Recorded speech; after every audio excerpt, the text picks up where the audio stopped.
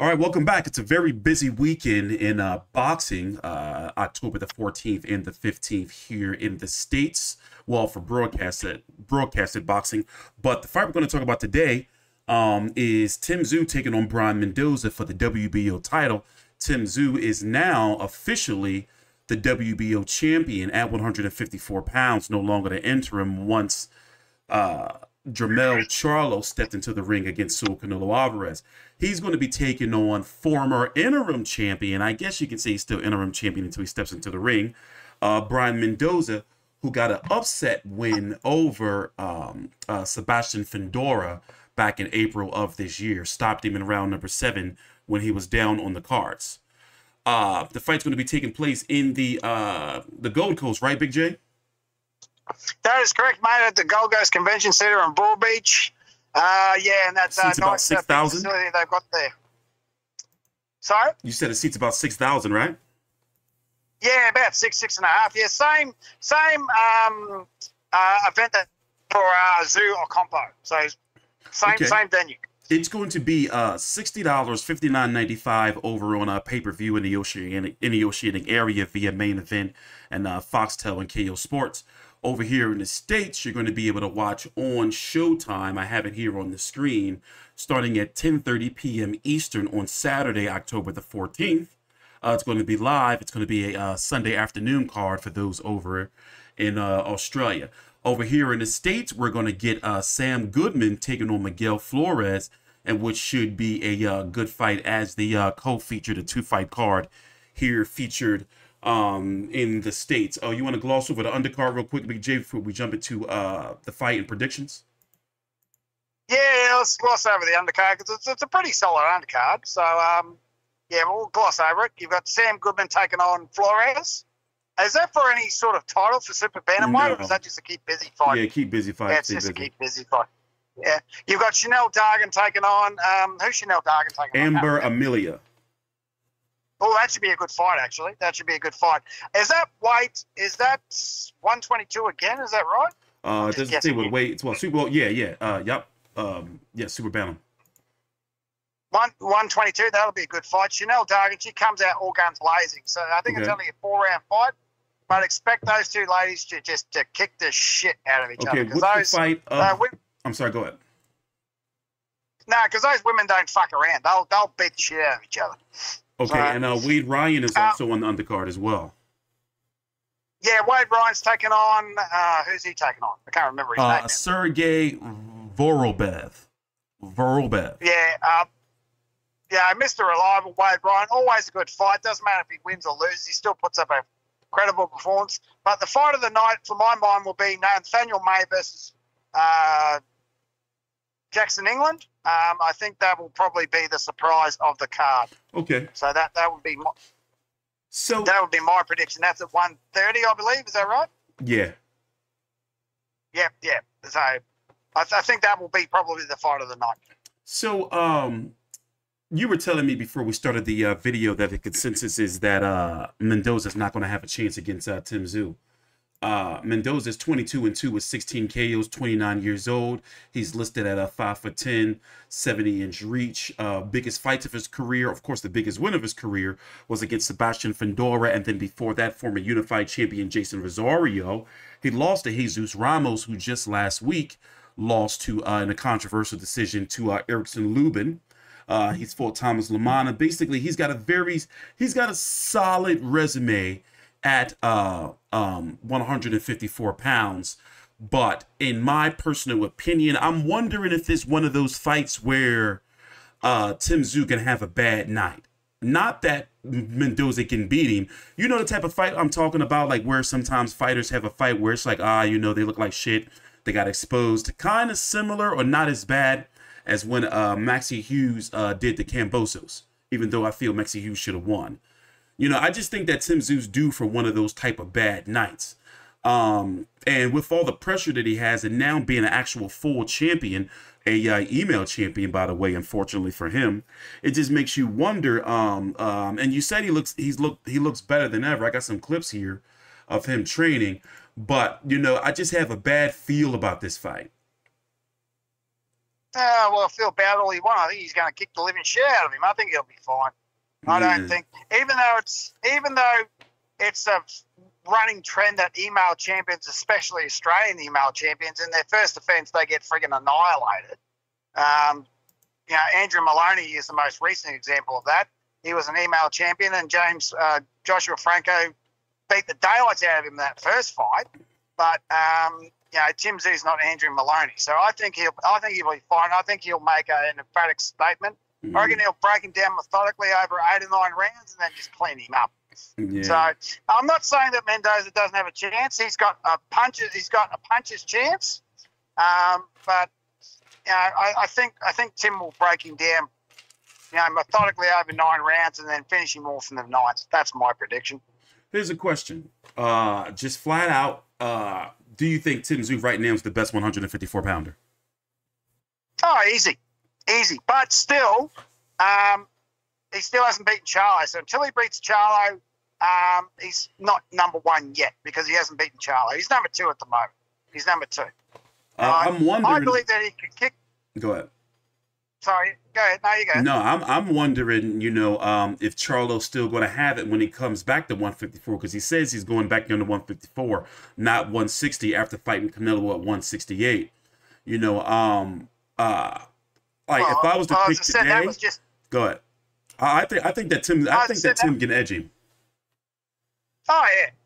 Yeah, I mean, as I said, that was just a con job to get a cash grab. That was a cash grab con job, so everyone fell for it. So that was just bullshit. But I think if Charlo fought Tszyu today, Tszyu would get him.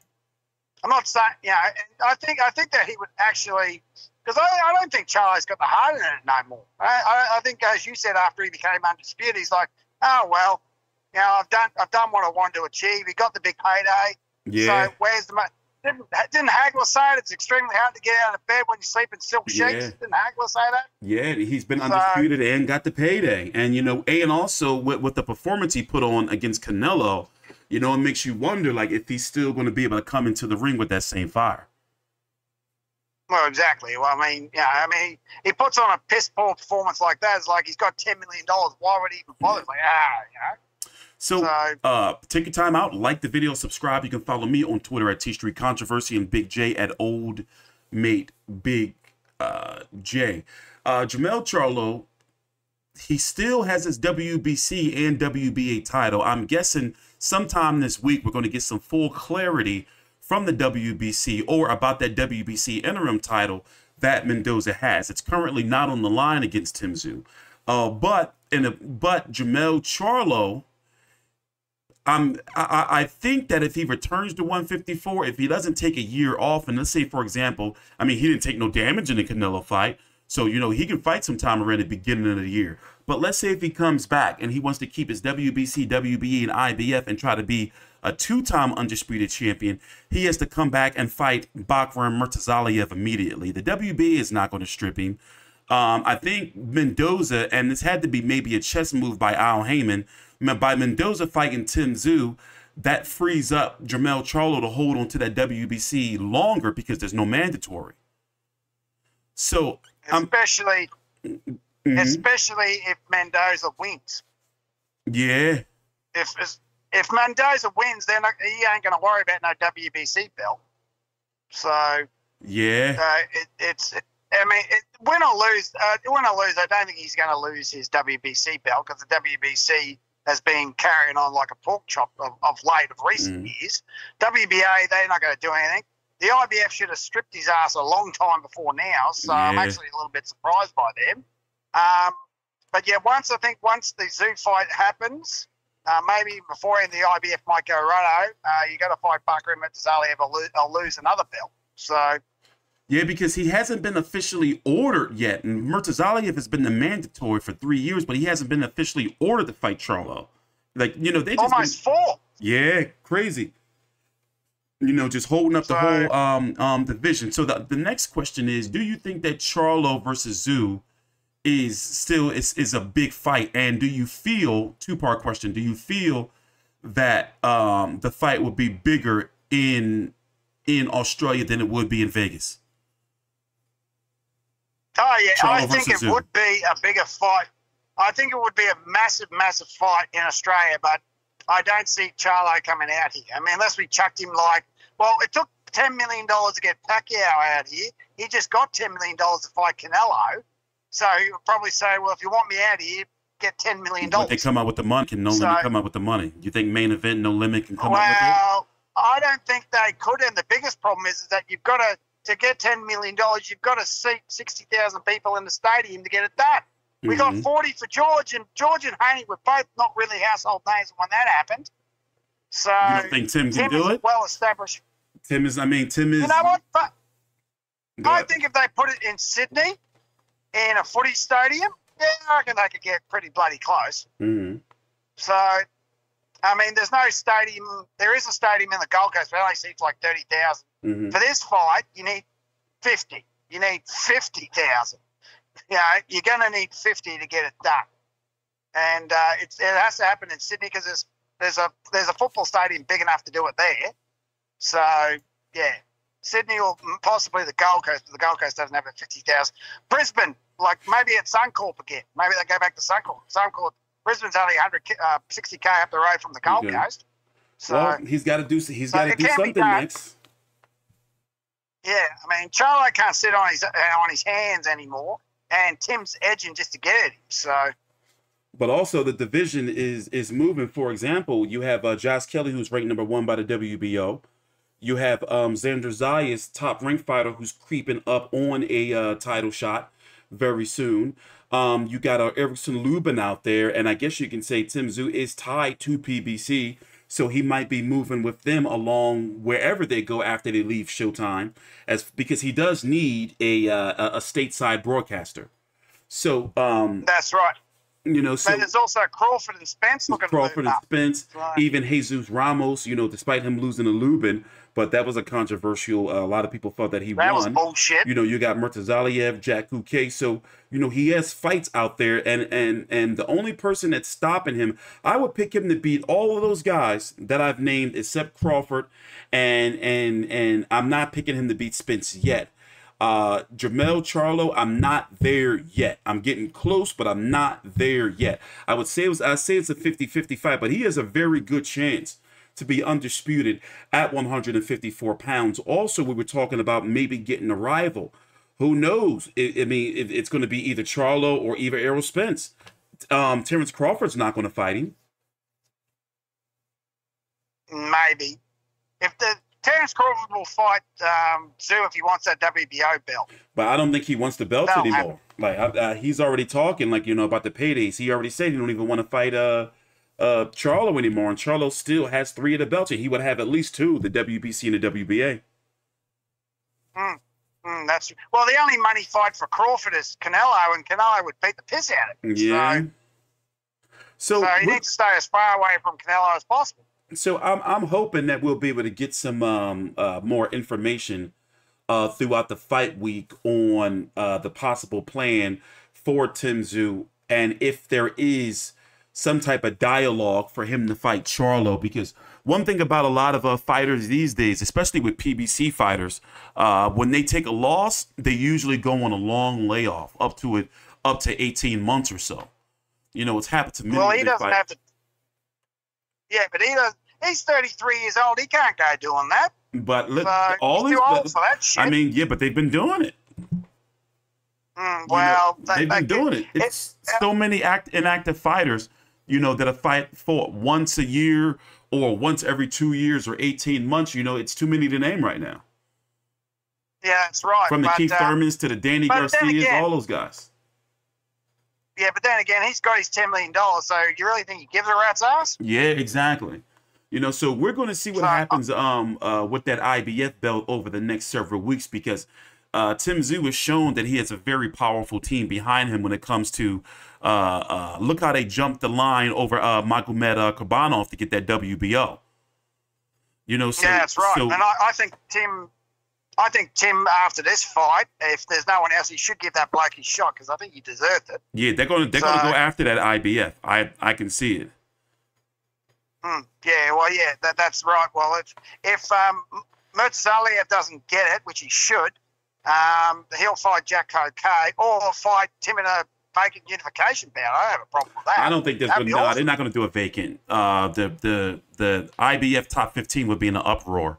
They're not going to do for a vacant. Martizali is going to have to beat Kuke to get his hands on that belt. But and aren't they doing it at what division are IBF and WBA doing vacant titles? Is that 160, 130? What is it? I don't remember. What's the division where two blokes are fighting for two vacant titles? I remember it's happened WBA. before, but it's not going to. I don't see it happening in this situation. And it rarely happens. It happens in women's boxing all the time. Yeah. You know, but not in male boxing. I mean, like, you know, they can get sued. Yeah, I mean, in the interest of fairness, I mean, this should be a unification bout for the WBC, WBA titles. But anyway, that's what should be happening. Yeah, but you know, anyway, but the WBC, like, they are not stripping Charlo. They'll make him a champion in recess before they strip him. That ain't happening. And now that Mendoza's taking this shot and giving up his interim title, Charlo doesn't have a mandatory, so he can hold on to that belt for another year now. Yeah, well, it's like his brother, another freaking 3 years. Yeah. By the way, Jamel Charlo is going to be returning November the 25th on the undercard of David Benavidez versus Demetrius Andrade against Jose Benavidez, a 147-pounder. He fought Terrence Crawford. He fought at 154 against Danny Garcia, and he's now fighting Jamal Charlo at 160 pounds. Closing thoughts?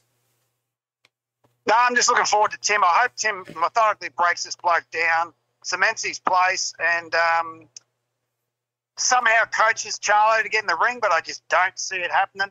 So I really don't. I think Charlo might just sit on the belt for a year and then retire, personally. So, because what else is he going to do? We'll see. So, take your time out, like the video, and subscribe. We're going to be here for the final press conference and the weigh-in, which is going to be taking place 10 p.m. Eastern on Wednesday night here in the States and Thursday night. And also, we're going to be here for fight night as well. It's going to be a very busy weekend in boxing between Logan Paul and Dylan Dennis, Janjabek Alim Hanallah taking on Vincenzo Gulatieri. And a couple other fights that I can't even mention the name right now. You got, hold on, let me check really quick. You got Keyshawn Davis returning. Bomax got out of jail. John Real Casimiro was returning. A big women's rematch against Femke Hermans and Mary Spencer. Cletus the Hebrew Hammer returns for those who care. And Miguel Burchelt also returns this weekend on the Zone. Very busy weekend in boxing. Thanks for watching. Please subscribe.